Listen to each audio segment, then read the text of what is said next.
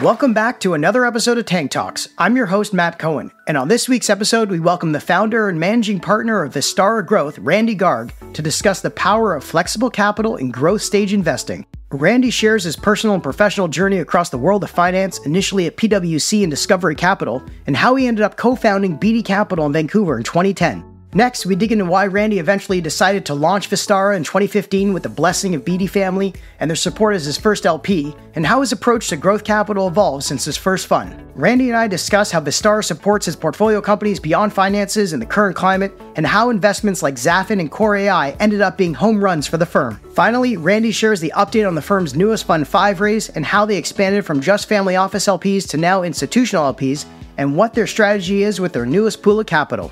Now, let's jump into the tank for this week's episode with Randy Garg from Vistara Growth.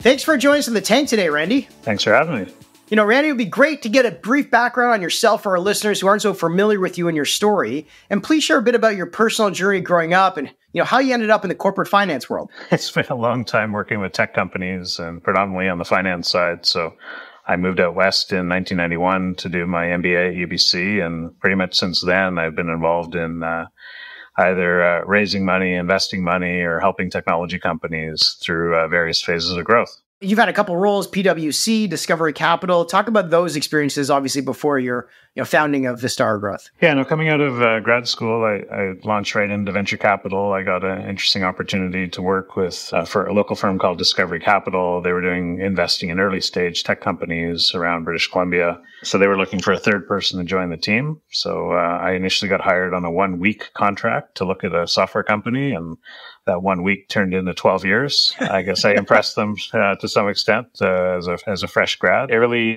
stoked my passions of getting involved in the tech sector. I did a co-op terms at IBM. My dad worked at IBM for all of his career, so I knew a little bit about tech, but not a lot. But going through venture capital over 12 years, and if you think about that time, in the late 90s, the run up to the dot-com boom and then the bust, it was a great learning time, great experience. Got to work with some amazing local success stories like Sierra Wireless and ALI Technologies and others along the way. It really cemented for me that I wanted to work with tech companies. So I did that for about 12 years, and then took a walk on the wild side, went over to the sell side, the investing side being the buy side, but did a little bit on the sell side with PwC for a few years. But my passion was really coming back to the buy side. So I got back onto the buy side in around 2010.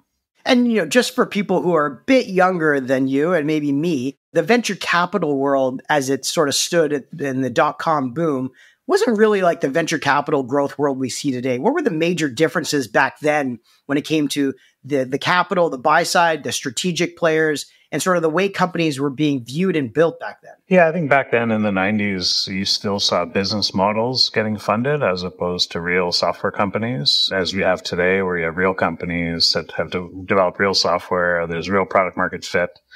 I think there was a lot of experimentation and hope and imagination that went on back then, and nobody wanted to miss out.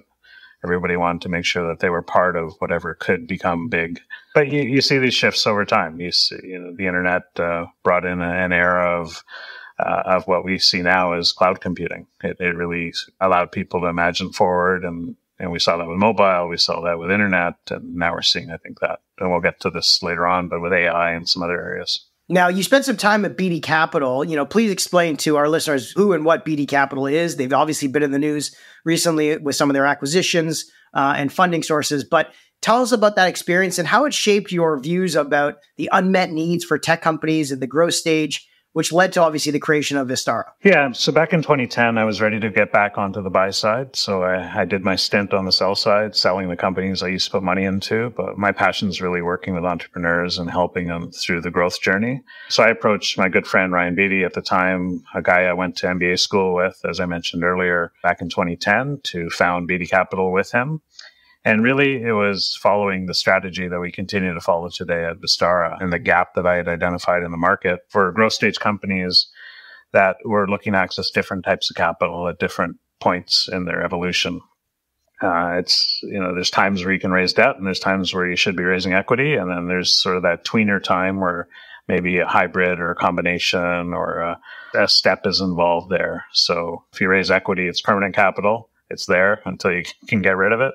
as opposed to debt, which could fill a need for a certain period of time. So at the family office, I was investing their capital. I was co-investing with them along the way in every deal that we did, and really established that this gap in the market exists. So we did a bunch of deals together, very successful. And then in 2015, decided, okay, this platform needs to be bigger. I need to have more than just the one investor. So with the blessing of the family office and the lead order, I was able to go out and create Vistara.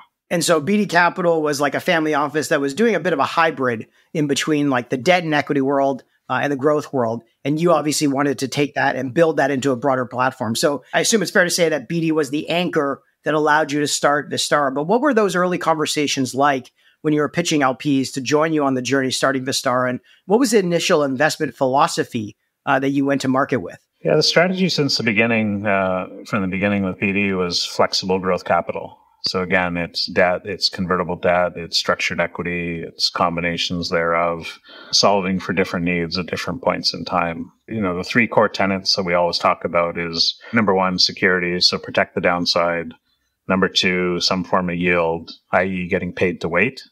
And then number three, participate in the upside. So through warrants or conversion features or something. So if you can cover these three things off, I think it is a very sound investment strategy. So proving that out with BD over a dozen plus investments over 5 years really showed our LPs that the strategy works. Many of our LPs, and we can get into some of the details around it, many of our LPs are also current or former tech CEOs. So they've been consumers of capital, and they understand that it's not always one type of capital that you should be raising. You should keep your options open. So it really resonated with them. It resonated with other family offices that kind of saw this family office doubling down on what we were doing. So they were willing to carry on and support us. So we raised a lot of money pretty quickly, and that kicked us off on Fund 1. And 8 years later now, we've raised over $700 million, and we're on to Fund 5. Wow. So your first fund was 2015, I believe. How big was that first fund? The first fund was $100 million initially, and then we continued from there.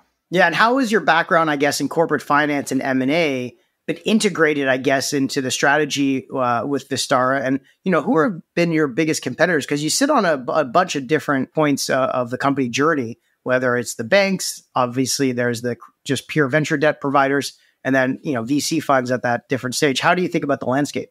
On your first question, in terms of my background, the corporate finance M&A background, I think where that really helps in what we do is that first point I mentioned on covering the downside. So, you go into these companies and the VCs are valuing them at whatever multiple they might be valuing them at. I've had the pleasure and the hard work of trying to sell these companies. So understanding what the buyers are actually going to pay for these companies, how they value them, what's most important to the buyers, the investors, is really helpful when you're looking at it more from a downside perspective. So you're not just believing the valuation that they got on the last round. It's sort of, okay, what can you actually sell this company for? So I think that background is very, very important, coming at it more from a credit perspective. So it's not always about upside. It's about covering the downside. Where we tend to play is because we're not shooting for the moon on our deals. We're trying to get kind of 1.5 to 2.5x our money on every investment. And every now and again, we do really well and we exceed that. But for us, when we invest, we're probably investing no more than about 30% of what we perceive the value of the company to be. And that's not what the VCs have valued the company at. This is me calling up, a private equity firm or an aggregator, a Constellation software type company. And then what would they pay? What would they pay for it? And then we might lend them up to 30% of that. And then it's really honing in on the key factors and metrics around the company. So gross margin is incredibly important to us. Pricing power is incredibly important. All the typical SaaS metrics around churn and all the hot topics today that founders are just learning about for the first time, it sounds like, right? Yeah. It's interesting that you talk about the calling of the private equity investors. Everyone knows Constellation Software is the most successful, roll up private equity software buyer out there, but they didn't do it by overpaying, right? They did it by finding the true floor price for an asset and then squeezing what they can out of it. And it sounds like you take that approach too. It's almost like an oxymoron though, to say VC, but in a private equity lens. No one wants to believe that because VCs pay 300% more than what it's worth, hoping that they'll grow into that valuation. So how are you helping the founders think about the capital you give them versus the growth mindset that they've signed up for, I guess? Yeah, no, we very much have a growth mindset. So when I mention private equity firms or the aggregators that are out there, that's really when we think about downside. If these companies don't achieve their growth ambitions and they stall out or whatever it is, can we still get our money back for our investors with a decent enough return? Where we do extremely well, and I think what we've shown with a number of our companies, which we can talk about, is these companies have grown incredibly well. They've grown 8x, 10x where we may have first got involved with them and delivered tremendous value to their investors. And a big factor also is that the founders have been able to retain way more control, way more ownership of these companies along the way by not doing the alphabet soup of venture capital, as I call it, where they're just continuing to raise every 18 months the next letter in the alphabet. We got some interesting case studies around that. Well, let's talk about those. Obviously, in the news recently is the Zafin, sale to Nordic Capital, but you've been a part of that. What were some of the key factors that made it an attractive investment for Vistara? And how did you approach sort of the challenges of scaling that company? Yeah, so that was a company that I got involved with back in 2013 when I was at the family office. So I was introduced to the founder there by a good friend. They had just signed up one of their early big banking customers, so looking for growth capital. But the company was also at a stage where it wasn't quite ready for doing that big institutional equity round. We were able to look forward, I guess, and then find a way to lend the company $5 million at the time, which was a lot of money back in 2013, and really helped institutionalize the company. So our debt at the time was convertible. So we saw the upside potential and we wanted to have the option to convert. We always look for the option to convert where we can, not necessarily the obligation, and help the company really get itself, land a few more customers, create a board, create the governance structures around that the VCs are ultimately going to want to see. So a couple of years later, they were able to raise that institutional round, and then we converted shortly thereafter as effectively just after that round or part of that round. But if you think about if the founder had raised that early round in equity, they would have given up way more of their company versus when we invested and more so how we invested as debt at the time. So through the course of our convertible debt, we were then able to, as Vistara later in 2016, got re-involved with the company again, did another convertible debt round as the company continued to achieve its milestones, essentially to extend the runway from that Series A that they had done with the other institutional investor. Fast forward to 2018, Accenture was one of their strategic partners that wanted to invest. What we've seen through a number of our companies is strategics tend not to want to price deals or lead deals, but they're happy to participate in deals. So we actually used our convertible to create the Series B round, where we converted, brought in new investors, but also brought in a strategic investor at the time. So it worked out really, really well for the company. Again, able to limit dilution, bring in a strategic partner, and get in enough capital so they could continue to run the business. So that was done in kind of 2018 vintage. And if you think that was the last capital the company raised. So since then, it's very capital efficient. It's done incredibly well. It's been basically built off of cash flows and culminating with last week's news that it was bought by a large European private equity fund. And can you share sort of like how big of a sort of difference in what you underwrote for versus what it ended up being for the fund in terms of the LP's happiness?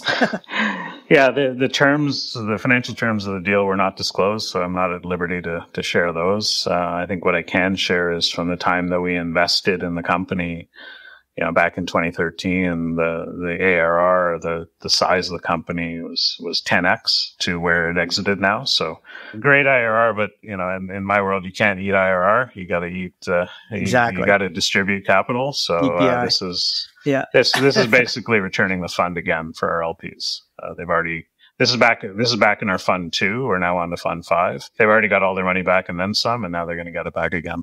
For our founders listening out there, the way I think about how they should view Vistara is that it's not equity, so it's not immediately dilutive. It's flexible capital, so it doesn't have the same covenants probably as what term debt or venture debt would have, given that it has that conversion feature to it.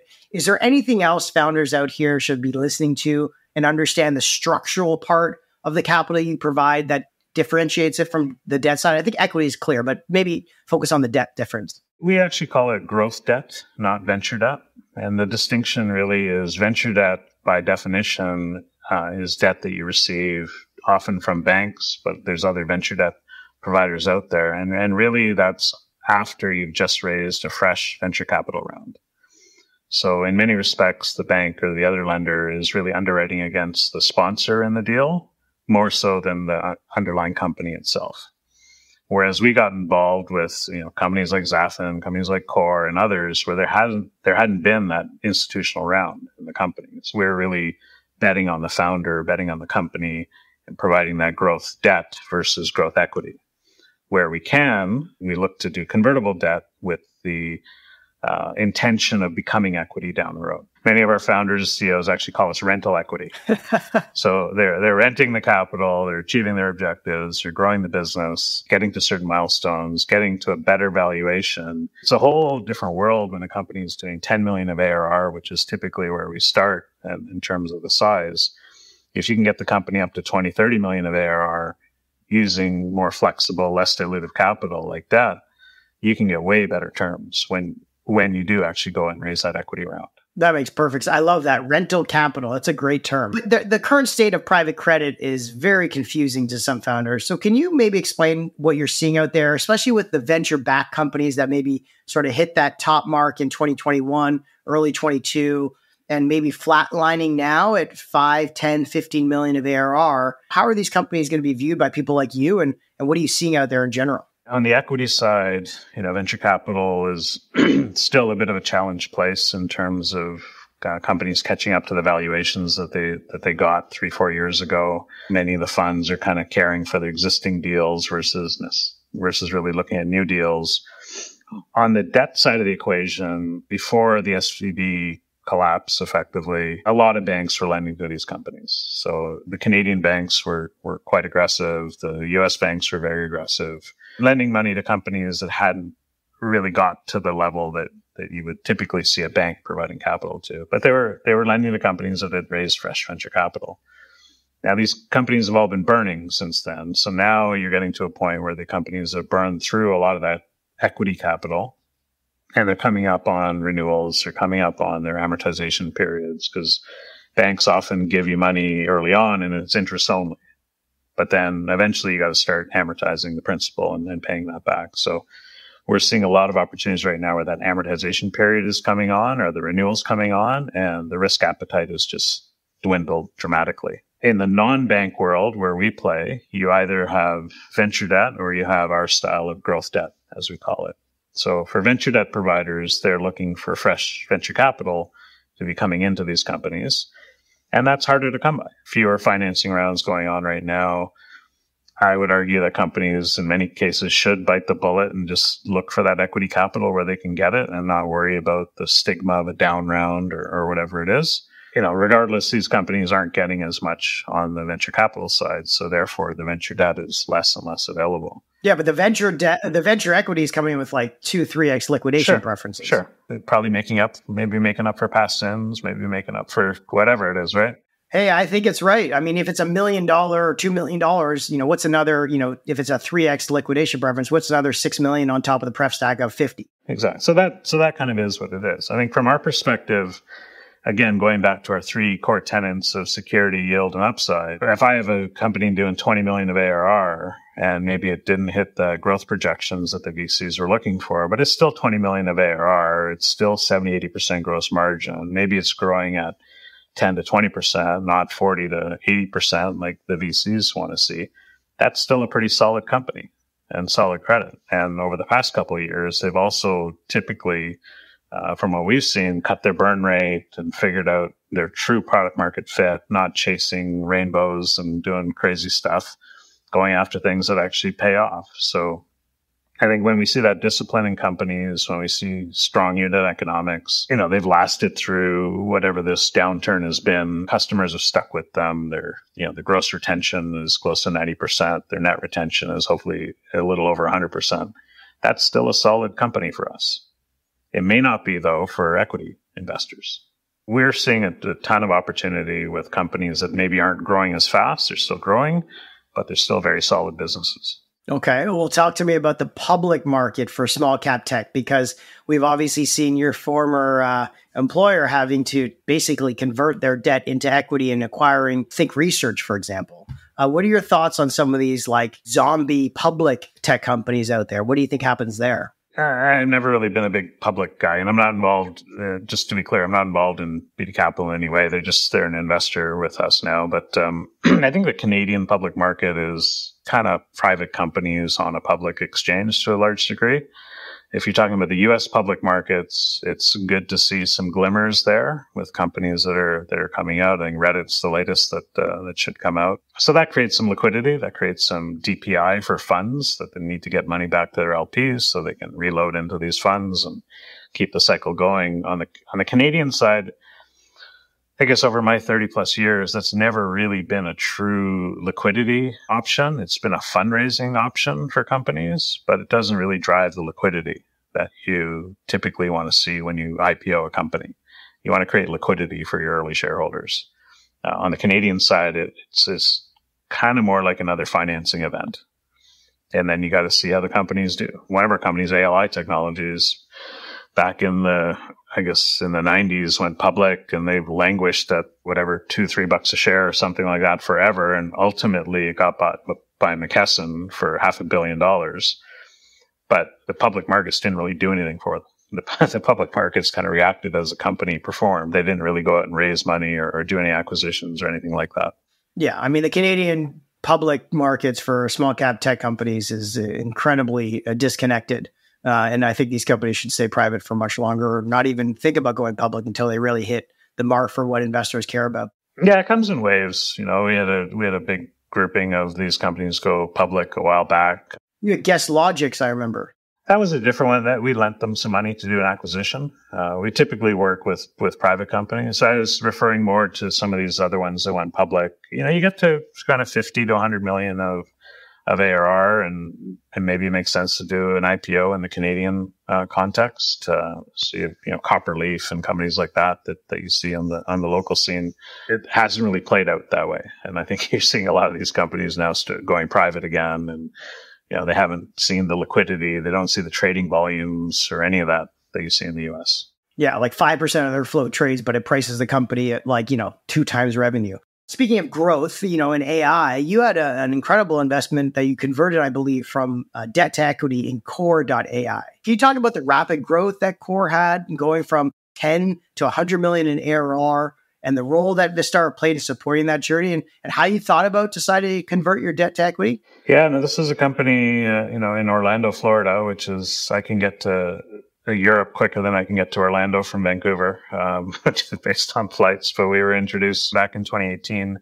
They were doing single-digit million of ARR. But what they did is they talked to us about a number of the customers that they were trying to land, and we reconnected with them a year later, and we name-checked all those customers, and they actually landed all those customers. So Citibank, PNC, Cigna, eBay, you name it. So this is a platform that allows enterprises to build virtual assistants or chatbots, and enterprise grade. So there's a lot of chatbot providers, but this allows an enterprise to create their own virtual assistants based on their policies, procedures, regulations, etc. Yeah, we have a company similar to that called VoiceFlow. Right. So, we looked at how they had achieved all their goals. And so in 2019, we looked to do a convertible debt round. Again, this is a founder that owned majority control of his business. This was his 5th company. He had invested a ton of his own money back into this business. So it had all those right characteristics. Now, a venture debt provider would never do that deal because it didn't have venture capital attached to the company at the time, a sponsor attached to the company. So we got in, we did a convertible debt deal. We really liked the ongoing progress of the company. The numbers have kind of played out very nicely. We converted that debt. We, in fact, helped lead the round effectively, where NVIDIA came in, PNC Bank came in back in 2019, who were, in one case, with NVIDIA, a strategic partner, with PNC Bank, a customer wanted to become a shareholder of the business. So we were very keen on supporting them through that. Again, they couldn't lead or price the round, so we did that through our convertible. continued to work with the company. We did another round sort of more recently back in 2021. As we just saw a few months ago, FTV Capital came in. NVIDIA continued to support the company, doing a $150 million round into the company. So this is Kore.ai is 10x their ARR from when we first got involved. And it's one of these companies that is real in the whole AI hype cycle that we're going through right now. They've actually got real enterprise customers that are showing real time savings, cost savings, efficiencies, etc. So we're thrilled to support these guys. That's incredible. I mean, talking about AI and your involvement with Kore, what other things are you looking for now, given the market is so bifurcated between these like zombie-esque, overly funded venture companies and the AI overly valued companies that may not have strong fundamental businesses just yet, when you come to the decision on whether to give them convertible debt or not? Every now and again, you get the exciting ones like Kore and Zafin, and we've got a couple others that we're really excited about. Brim Financial's got, I think, incredible potential as well as we look forward here in our portfolio. But we also got a bunch of just very steady B2B SaaS companies. We try to go to market by vertical. So we have a focus on fintech. We have a focus on DevSecOps, so cybersecurity, DevOps tools, IT infrastructure.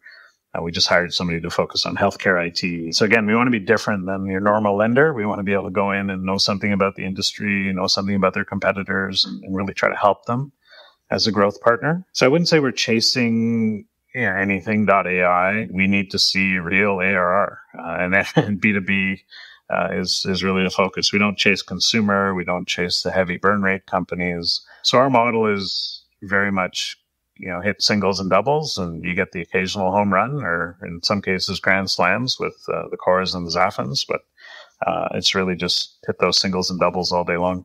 Well, it's obviously worked out because you had a successful first close on Fund 5 of $150 million US. Talk to us about that fundraising process, given the context of the market, and what your strategies are for employing the next close towards $400 million target. We did our last investment out of Fund 4 in October. We opened up Fund 5 mainly to our existing investors. Same way we track our SaaS companies, our net dollar retention figures are pretty high. So that initial 150 got subscribed for in a matter of a few weeks. And that was largely all our existing LPs re-upping.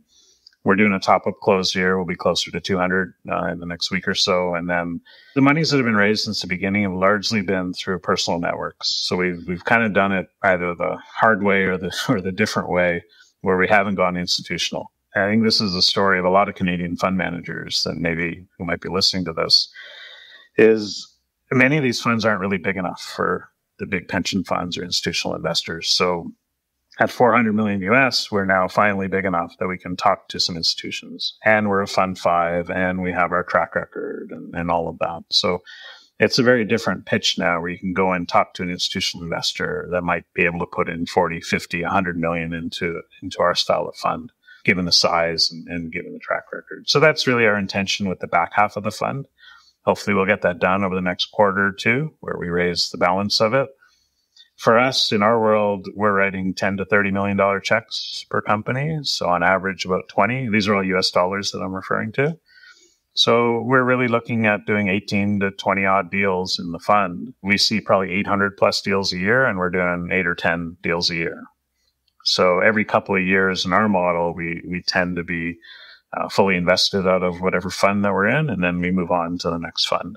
So a $200 million fund is 20 companies, you're saying? So does that mean a $400 million fund? 400 million. So does if 200 mean that you do half the companies or just half the check size? More half the companies. We expect to raise the full fund. We're not done. We try to achieve our targets, and so far we have. So I fully expect that we'll get to the 400, and we'll get to the 20 some odd companies that we intend to invest in. That's fantastic. And just so I know, is there a reserve strategy in your model, or how does it work in your convertible debt and that world? Yeah, so we, unlike many venture funds, we don't need to reserve 30%, 40% of our fund. We have historically got to 90% invested in our funds, with about 10% on reserve, and that's worked out just fine for us along the way. So we've done the same in terms of our prior funds. Funds 1 and 2 are all fully returned now. Fund 2 will be shortly with the Zafin exit. Fund 3, we've already returned 90% of the capital to our LPs, and there's a whole bunch more waiting to come back to them. So in a credit model, private credit, the velocity is a bit quicker versus the 10 to 12-year venture model. We've been able to deploy and return capital to our LPs within more of a 6-year time horizon. And that's part of the reason, I think, why we see our LPs coming back and reinvesting with us so quickly, because they're effectively reinvesting or recommitting capital they know they're in Fund 5 that they know they're going to be getting out of Fund 3. They're kind of with us at 2 funds at a time. DPI of 1x on a 6-year life is incredible compared to traditional venture. That's correct. In terms of private credit and how you guys are structuring your deals, how does the structure with the way interest rates move so quickly over the last year and a half get inserted in the structure you have for your convertible notes? I assume they're not just like a 7.5% interest cost versus prime plus 3%, or how does it work for you guys? Yeah, so our deals are all floating rate deals. And to be clear, Matt, not all of our deals are convertible. So some of them are just straight 3 to 5 year term debt with some warrants attached to them. But on the interest rate side of things, it is US prime plus a spread. What we've done is, as the rates have escalated, ultimately these companies are growth companies. They need capital to grow their businesses. What we've done is we've, in some cases, capped the cash pay component of what they're paying in monthly interest and accruing the balance of it. But for our investors, they ultimately get the benefit of rising rates. And we've also got floors in there just to protect on the downside. So ultimately, this is more expensive than bank debt, but if you believe in your equity, it's way cheaper than issuing equity. Flexible rental equity and flexible capital for sure. Awesome. Well, what should we look forward to with Vistara's growth for the future and some of the opportunities that you anticipate to have the ability to deploy capital to in the next several years? The gap that we've traditionally served in the market, going back to the family office fund and now Vistara, has always been there. We see that gap has widened dramatically as the banks have retreated on one end and venture capital has retreated on the other end. So we're super excited to raise the rest of our fund. We've already done 4 deals in the fund. We're only half raised, but we're off to the races on deployment already. That'll be the focus, is raising the balance of the fund, continuing to deploy, growing our team. We're now soon to be 16 people, split evenly between Vancouver and Toronto. The ability to attract talent also in this environment is pretty good. We're getting some great opportunities to bring on people on the team, maybe from traditional investment firms or banks or whatnot. So just start to see a lot more from us. And many of the companies that we invested in, like the Zafins and the Kores, et cetera, you're going to see some pretty interesting announcements from them as well on exits, big financings, because they've now grown through the cycle with us along the way. That's fantastic. I mean, I feel like we're birds flying, crossing over in the night with us opening offices in Vancouver, with our partner Dom now based in Vancouver, and you're in Toronto. We should be definitely doing more co-branded events together to help build out the community together. Before we wrap things up, we always ask our guests for their fast favorites. So first off, your favorite podcast. I think it's a pretty popular one now, but I still love Invest Like the Best with Patrick O'Shaughnessy and the business breakdowns as well. Every so often you get to listen to. One I enjoyed was a business breakdown on the NFL. So actually, I'm a big football fan, but understanding the business behind it. If you like that one, you gotta do the Acquired FM breakdown of the NFL. That one was phenomenal. Have you heard of the Acquired FM podcast? No, but I'll look it up. Acquired, they're fantastic. They did one on Costco. They've done one on Louis Vuitton. They do 3-hour style deep dives into things. And the NFL was amazing. But Patrick O'Shaughnessy, Invest Like the Best, is obviously up the top of the list. Next is your favorite newsletter or blog. So I'm a bit of a kind of a news junkie. I get it from a number of different sources. I love Bloomberg is sort of my blitz in the morning on what's going on in the world and in business, Wall Street Journal, Globe and Mail on the Canadian side. So I get little bits and pieces from all of them as my sort of daily update on the world. TechCrunch, I don't know where TechCrunch is going with. I think they're getting rid of TechCrunch Plus or something from what I heard, but that was another good one. Yeah, they have. Asian has picked up a lot of the slack for TechCrunch. Next is your favorite tech gadget. Well, I finally bought one of those Peloton Bike Pluses. I was using the app and doing the hack version for many years, but I got the Bike Plus and I absolutely love it. I was cheating like crazy with my Kaiser bike and the app and the big screen TV. So now I'm being kept honest by my my Bike Plus. Like a true debt investor, you waited for the thing to drop 90% and paid less than you would in the public market. You know, I'm a credit guy, so you wait for all the discounts and the free months and the this and the that, and there you go. The credit mindset applies to personal and professional investments. It's in the blood. It's in the blood. Next is your favorite new trend. I don't know if it's a trend, but I think just the attention being put on all things health is important right now. We get caught in the rat race of just growing and running. Just sort of that, pause and reflect. Don't start your morning staring at your phone kind of thing. Do a little meditation or do something. So just the attention on health, I would say is, I think, refreshing. Very refreshing. I completely agree with that one. Next is your favorite new book or favorite book of all time? I start a lot of books. I rarely finish them just because it's with all the travel and everything. So I'm halfway through Elon's autobiography. One that I just finished, though, that I really loved was Outlive, Peter Attila's book. So I think, again, on the health theme, just the concept of health span versus the lifespan. So living a long life, but living it healthy as opposed to just living a long life is an important thing. Yeah, I agree. That's why I keep telling my wife, I got to keep getting my annual ski trips in because I'm not going to be physically healthy to do them until I'm 90. So that's the way I sell it to her. And last but not least, your favorite life lesson. My favorite life lesson has always been bet on yourself. I'm not a big gambler. I don't go to Vegas and do all that kind of crazy stuff. But the one bet that I will always place is on myself. When I started the family office fund or joined a tiny little VC fund or started Vistara, it was easy to kind of go and just get a job somewhere. But if you bet on yourself and you look to create something, have the belief that you can always get a job. So if you have the gumption and the wherewithal to go start something and be your own boss and bet on yourself, do it 100% of the time. That's what I tell my kids. That's what I tell anyone who bothers to listen to me. I agree with you 1,000,000 times. So I didn't ask you, why did you name the firm Vistara? I was hunting around, for what was available on GoDaddy, but Vistara is a Sanskrit word for expansion. So in the early days, there was actually an airline in India called Vistara Airlines. But the Sanskrit definition of Vistara is expansion. And if you think about what we do, it's really about enabling expansion. Yeah, that makes a lot of sense now. Well, thanks so much for joining us in the tank today with Randy Garg from Vistara Growth. Thank you, Matt.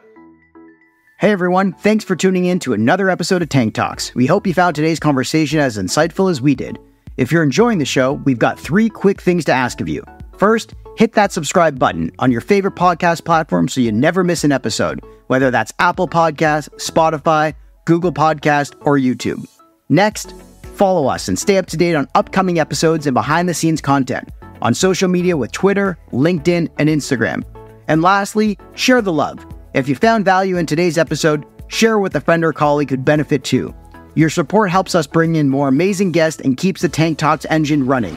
That's it for today. Until next time, keep disrupting and innovating.